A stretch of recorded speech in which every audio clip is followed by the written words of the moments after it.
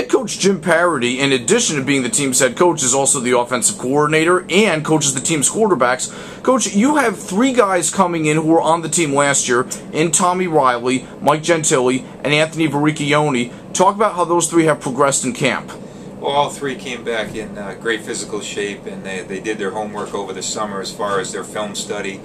Came back knowing the offense better than they left in the spring, and so what we got out of those 3 was really productive camps all through the course of our preseason.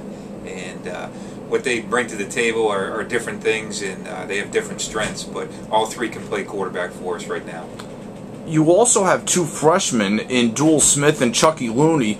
Talk about what those 2 have brought to the table and what they've done in camp. Well, the big thing with those 2 is that they learned the playbook, and I was very impressed at how quickly they picked up all of our pass reads. That's the big difference in high school and in college football, is the complexity of the passing game. And we chart all of our plays during the course of preseason, and they both had their completion percentage over 60%, and they had their reads up over 80%. So that's fantastic for them. They both demonstrated very strong arms and the ability to, again, learn the offense.